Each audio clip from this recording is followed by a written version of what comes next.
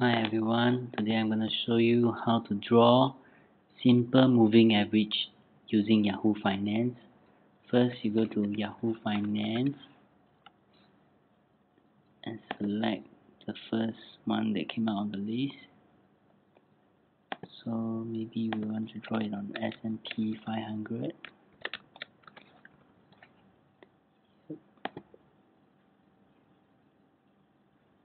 So once you select the symbol that you want to draw, the symbol in this case is S&P 500, click on the chart.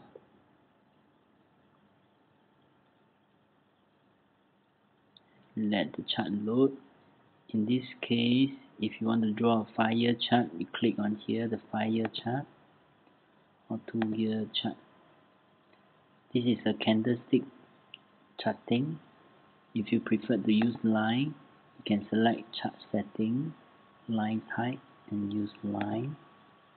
Or if you prefer to use candlestick, you can use line type, candlestick.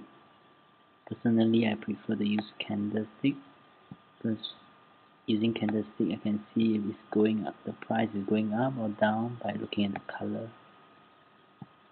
In this case, when there's more red, that means the trend is going down. So how do we draw simple moving average on this chart? First, I go to this technical indicators, click here and select SMA. In short, it's for simple moving average. And you can select the number of candlestick you want to use, for example 50 and 150 and 200. So you can draw 3 SMA at the same time. So in this case, 3 lines are drawn. The red color line as shown over here is 50 SMA, it's drawn over here, and the green line is 150 SMA, drawn over here, and the brown line is 200 SMA, drawn over here. So in this case, the 50 SMA is above the 150 SMA, and the price is below the 200 SMA.